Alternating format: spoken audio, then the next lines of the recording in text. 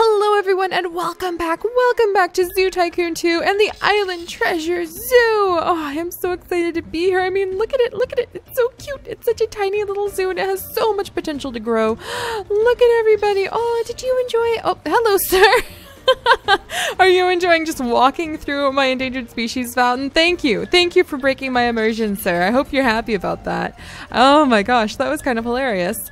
All right, well, let's walk around a little bit. Oh, look, there's our couscous, and they're going to have their babies soon. So if you guys remember, the couscous are the marsupials from the very northern tip of Australia and up on New Guinea, I believe it is. I'm not totally familiar with the islands of Oceania, so if I get it wrong, please feel free to offer the correct solution down below.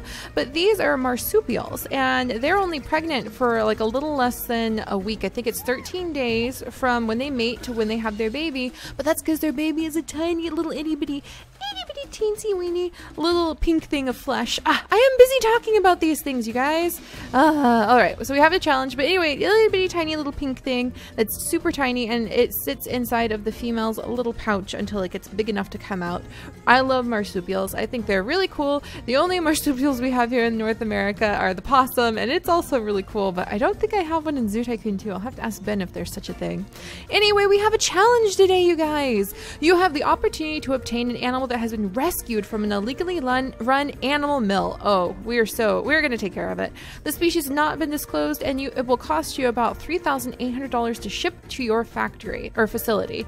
While it is likely that the animal is in the low risk category, there is also a good chance that it is vulnerable or endangered, in which case it would be a valuable acquisition. Should you accept this opportunity, your created animal will be delivered to the area near the front gate. Okay, we're definitely doing this because this is an opportunity to do an animal rescue. What type of animal rescue? I have no idea. While you could have Challenge 1. While you could have adopted an animal of this species at a lower cost, this animal is much better off in your care than that of the animal mill, and your guest will still enjoy the new addition. Okay, so we spent some money on this guy, and who is it? Where is it? Where's the animal? Okay, if you have trouble finding an animal when it doesn't show up near your crate, the best thing you can do, it's a Nile crocodile! Oh my gosh, and he's literally at the front gates. Nile crocodile at the front gates. Oh my goodness, and we need a bigger restroom. People need restrooms, and we have a Nile crocodile. Oh my gosh, I wonder, do we have a saltwater crocodile? We need to check if we have salties of like crocodiles. I know there's tons of crocodiles at the Nile, and there's tons of crocodilians throughout like Asia. There's some amazing ones that actually like dig their own little holes to hide in when it's the middle of like the really dry season. But I always think of saltwater crocodiles first thing when I think of crocodiles. So let's go ahead. I want to just take a quick glance in our giant pile of animals. Cougar, mugger, Indian. The mugger is the one that digs a hole and hides in it. So Nile crocodiles are the only ones that are showing up. It doesn't have saltwater crocodiles, even though I do believe the salties are the biggest in the world when it comes to crocodilians. I'm pretty sure about that. If I'm not right, then I apologize. That's always a good point to check your sources, you guys, because I am not 100% sure. But maybe we're going to pretend this is a saltwater crocodile male. It has been brought to us to have a nice safe home here. And where on earth should I put it? Should I put him over in this corner so he can just kind of chill over here? I think I will. I think we're gonna put like the Nile crocodile, we'll put him down here. We might have like a little fish tank of some sort of coolness right here or something like that. And then I want my koalas maybe? Then I want my platypus somewhere. Maybe we'll have Nile crocodile and then you can come down a little bit further and see the platypus. Alright, that's what we're gonna do. And I actually really love these safari fences, but I think a Nile crocodile could probably break through that. So we're gonna go with the endangered window fence. Should I give the gap in between the zoo wall? No, I'm not gonna do a gap between the zoo wall because this is a small zoo, if you guys remember. So it's a medium-sized map, smaller than our normal maps, so that we can try to prevent any crashing issues we could possibly have. So I'm not gonna make it too huge. Alright, and we're gonna do this, and actually this is a nice way to do it. So then he'll have like all this space right here. Yeah, that should be plenty of room. Yeah, that should be plenty of room. The crocodilians need lots of room, and they do have lots of territory normally, but they're also kind of, lazy is not the right word. you know, they're reptiles. They've got a lot of processing of the food to do, which means a lot of basking in the sun to help bring their body temperature up so that they can metabolize their food. That's not just a joke. They really do need to get their temperatures up. They really do need to be able to have the heat to be able to pull the heat into their body and keep them going. Though crocodiles, I think they have something. I vaguely remember reading an abstract on a scientific paper that talked about how crocodiles have something that makes it so that they can really retain some of their heat pretty well. And I think it's their size, kind of like marine iguanas. Their size can actually help them not generate their own heat per se, but really sustain their own heat a lot longer than smaller reptiles. So again, that's another check your sources thing, but I have a niggling suspicion that that is probably true. So we're going to put him over here, and then I think that's going to let us put down the like reclusive platypus. And I actually have an idea for the platypus. We're kind of going to make, I think I'll do like some plants really thickly right here, so that you have to walk through a little gated area, walk in here, and then the platypus enclosure will be right over here. And it will be a very shy, reclusive little creature. So if you want to come and look at the platypus, then you're going to have to like come and walk through like a bunch of plants and everything. And there'll be a path right here. In fact, I can get the path put down now. Oh, it's so exciting. I love rescuing animals. So why on earth somebody would be like keeping a Nile crocodile at an animal mill? For shame. For shame. Any kind of animal at an animal mill. Deeply for shame. But like a Nile crocodile? Like, what are you thinking? Who is really going to have... Well, I guess if you are running an animal mill, you really don't care who would have the proper facilities to take care of a Nile crocodile, unfortunately. Alright, so let's do this. And come on, pull down the path just a teensy bit more. Whoops. And there we go. And there we go. I like it. And then we'll put some plants over here. And we'll put the path down here. And here's what I'm thinking about. So we'll have a spot right here where you can enter and walk through. And here you can see our lovely platypus. We'll have a educator over here as well. There we go. Maybe even some viewing platforms, some benches at the back. And this will be where you can kind of walk through the big pile of plants. Yes, so here's where the bio plants will be on either spot over here. And speaking of which, we have some perfect plants to pick from. I wish we had more plants though. I love how you guys are like laughing in the comments because you're like, oh boy, what's Seri gonna do with all her plants? I don't know, it's so hard. It's so hard, you guys. All right, I'm gonna use some of these bamboo, but once I put these bamboo down, they're down forever because these bamboo are kind of glitched. So they're always worth more than what it costs you. Whoops. No, I didn't want to pause. I wanted to undo. There we go. They're always worth more than what it costs you to put down. And that's kind of cheaty pants. So we're going to try to avoid that. But I think that it's just the perfect filler for creating the barrier that I kind of want to have right here. So put that there. That over here. Maybe this here.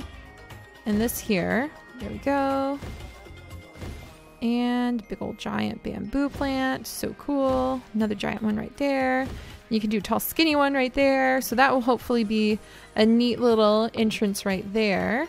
We'll put down some ferns and things on the bottom once we have access to ferns. Denying me my access to plants. It hurts so much. Oh man, and I'm gonna have to wait till I have a 3-wide arch to be able to put over that. Darn. And I think it's gonna be a little while before I have... No! My 3-wide arch plan! Oh, I'm gonna have to like expand this. How did I get it so wrong? I could have sworn. Is it this one? Well, this one will have to do. Paradise Arch, you're here.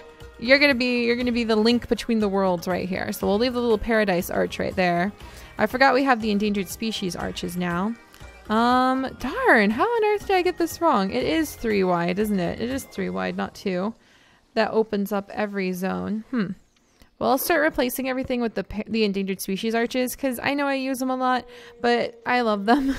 So that's all I have to say to that. I love them. I'm guilty as charged. All right, well, we'll play with arches more in a little bit. Now it's time to set up the animal exhibits. So Nile crocodile, how can we make you happy? Now we do have the mod installed where it doesn't matter what type of terrain, what type of biome we have down. The animals don't care, they don't mind. So I think what we're gonna do here, boreal forest, maybe a little bit of boreal forest? No, not quite. Let's go with a beach? Saltwater crocodiles. You know, saltwater. Maybe make it look mangrove-y? Beach and surf? Maybe. I think we'll make it look like a mangrove forest with some grasses and some surf and a really big area. I think most of the water we'll put at the back, perhaps. So then water will all be right here. Shallow water. Now a crocodile should be pretty happy. And then I think we need a little bit of deep water too. Alright, then we come in and it's really easier to just like put down a little bit of the deep water like this. And then to come in with the actual like tools. There we go. Here we go. Like the actual tools of flattening terrains and things like that. Let's pick up our Nile crocodile. You're going to come over here to smooth out the rest. So along the back, it's going to be... Whoops. Wow. I didn't even know I can do that. Hopefully it won't escape right there. Along the back, it's going to look like that. But you also want to try to give the animals like some good variation in how deep their water is. And then to make it look nicer, you could do kind of a gradient like this. You see? Maybe I can fix this. Oh, I almost fixed it. So I'm going to call that good. There's some progress right there too. All right, and now we need to make this guy happy with some common broom plants and some other things, some little thistles. What else would make him happy? Some umbrella acacias? Well, we're pretending you're a saltwater crocodile, my friend. So, because they eat the same things. It's just going to be fish both ways. So we'll have lots of fish kind of lining along the edges. And, oh, we'll give him a little beef shank. We'll give him a couple little beef shanks as a little present for welcome. I'm glad you're not at the horrific animal, like, mill anymore. And then we'll go ahead and we'll put down some mangrove trees and things like that. If it's going to tell me, I think it's just going to give me, like, wetlands options. Yeah, wetlands options for any of the mangrove pieces. Let's see, can I not put these? What, you guys can't go in water? Wimps. Let's see. These guys are native to Southeast Asia. These white mangroves are apparently native to Central America and the Caribbean. But the cool thing is it doesn't really matter where they're native to most of the time. This is just a plain old mangrove tree. I actually like these ones a lot, so we'll put some of these ones in. The really cool thing is it really doesn't matter where the plants are from, because if you go to most any zoo, it's usually a mixture of native plants that look very similar so that both the guest and maybe any of the quirky animal desires that the animals might have are satisfied. Usually a lot of native plants that just look similar to exotic plants, because that's much safer than introducing exotics, or it is a bunch of exotics and everybody is hunky-dory and just fine with it because everybody does just well. Like it's not a big deal to mix in other plants from other places, because if you go to most exhibits, like if you look at my gecko's tank, it's a lot of like temperate indoor plants or a lot of snake plants, a lot of things that you would not find in New Caledonia. And that's fine, because the point is for the plant to suit the purpose that the animal needs it for, not that the plant is the same plant native. Most of the time, that's totally fine. So don't worry, don't freak out. People always freak out and they're like, Seri, how dare you? How dare you give that crocodile like mangrove trees, even though we're pretending it's a saltwater crocodile. And that's just silly. You guys, don't worry, don't worry. All right, so let's see. Maybe some cute little tiny water plants. Maybe some little lotus. Ooh, look at this palm tree. This little palm is adorable. I kind of want to put a few of them like around here. Oh, it's so cute. Look at it. Oh my gosh, I love him. I love him a lot. Oh, he's so pretty. Alright, that should satisfy me on those guys. I actually wouldn't mind some wetlands logs kind of sprinkled around, because I always think of like logs and things like that in ponds, because that's where all the turtles tend to hang out around here. I don't know where turtles tend to hang out around where you guys are from, but that's where they hang out around here. Then we can also do like little wetland tufts of grass. I could put a few of these guys down just to kind of spruce the area up a teensy bit. And I don't really need lilies or anything like that. I kind of want to just leave it just like this. All right. I will put a few of these guys down here though, because I think that these are some really lovely little aquatic grass plant pieces. There we go. And we'll give him like a little spot he can kind of rest in, and rocks, because crocodiles will often swallow rocks to give them like a little bit of balancing in the water or help them to digest their food. So he should have water, food, should be good. We're going to release him, and we're going to rename him and call him Saltwater Croc. So we'll call him Old Salty. And we're going to say he is a rescue that we have brought into our zoo. So now we're going to zip away from the splashing water. Hopefully our educator Albadorus, oh my gosh, what a name, will be able to educate people about, yay, look at us, now we've got more stars. Hopefully people will be able to educate, or be educated by our educator about the awesomeness of saltwater crocodiles, because look at him. Oh, he's fantastic. Did he eat that thing? No, he's just thinking about it. Are you going in the water, my friend? What do you think about the water? Okay, I'll get out of your way. He wouldn't really mess with us when we're in guest mode. Oh, is he drinking? Yes! So now we know that he's able to drink the water just fine. And this looks like a beautiful exhibit for him, in my personal opinion. So we should see plenty of people wandering over to check out what he's up to pretty soon. Guests need more bathrooms. Let's check if we have larger bathrooms, because that actually is like a critical, very important thing that we should probably take care of right now. I'm gonna go ahead and put the donation box right here. And then we'll go ahead and get ready for where our platypus are going to be, like right here. Let's see, is that where I should have the donation box? No, probably right there. Oh, look at him go! He's climbing in his little water area. It looks really nice if you ask me. Kind of sparse, but crocodile doesn't need much. Doesn't need much at all. Oh, did it just leave a little? It did. Well, that's a very quaint little crocodile poo, so we'll go ahead and we'll clean that up. Oh gosh. Alright, so he should be okay. I think he's coming over to snag some food right now. Oh, he's just walking around. So actually he's just exploring. Cool. He's having a good old time. And that kid just came by to watch him. So, oh, what does he think? Going to view animals? Come on, Gustav Moon. What a name. And what does this little kid think about the new guy? Oh, this little kid is really bored. We need to entertain him. He's got a lot of money on him. He wants to see reef mantas. Now, we could probably pull off some reef mantas here. He likes to see the kangaroo looking at the salt lick. He's been looking at the fountains. And what does Gustav Moon think about our new crocodile, who's having a good old time splashing around in the water? There we go. Old Salty seems pretty happy. Yay! And what does he want to see? The Amur catfish. So I'll remember that. All right. So people seem to be enjoying our new saltwater crocodile. So that makes me really happy. All right, now this place is looking pretty henpecked, if you ask me. Look at the dirt. Look at it. It's just kind of sad looking. It really is. Oh my gosh. Oh my goodness. So I really would love to cover the whole place in some more trees, or at least make it look a little nicer. Why has the couscous been put into his crate? How did he get out? What is this? The Species Diversity Fund has created a program to reward zoos that can prove they have happy, well-adjusted animals from a wide variety of different species.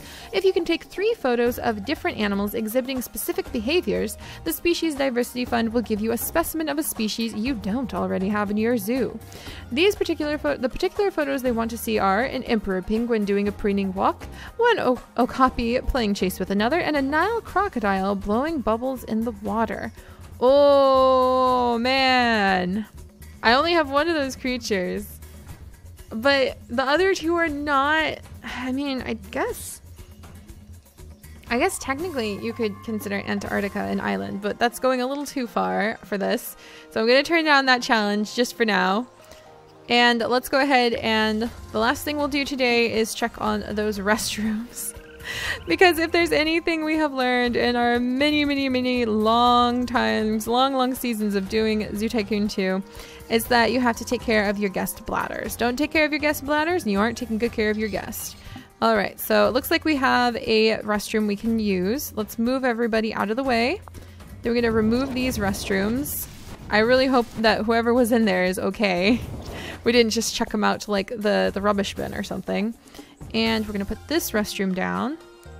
It is a modded restroom, but you know what? I think you should be able to build a large restroom right off the bat because it just makes sense to me. There she is. She's okay. All right. So we've got lots of people coming. This is the large bathroom. So I'm going to call it like the couscous bathroom. Couscous refreshment stand. That sounds too weird. Couscous bathroom. There we go. And now it can hold up to 4 people at a time. And you know what? I have been at zoos where it's like the first thing you want to do when you get there is like go to the bathroom because you've been driving for like 2 or 3 hours to get there. So I can really appreciate a well laid out zoo. So can these guests. Look at them. They're much happier now. So they're happy. Let's see if there's any trees or plants or other things I want to put down. Ooh, that's a kapok tree, all right. I want to put down like right here. New Guinea palm. Maybe, because these are island trees and we are trying to celebrate like the island life right here. So, oh man, this is actually a really pretty tree. Wow, I'm gonna put one over here. What the heck is it? I don't know, but it's gorgeous. I like it. And then I think, wow, that's a huge tree. That's a huge tree too. This is a giant bush. And then maybe this tree. Oh my, there's so many trees now. I am so much happier. There's so many trees. Okay, I'm gonna put down some palm trees, I think. Kind of sprinkled around. And already things are looking more inviting if you ask me. Because everything is better with a few trees. So I'll even put one over here, perhaps? Yes, to let our guests kind of walk over this way.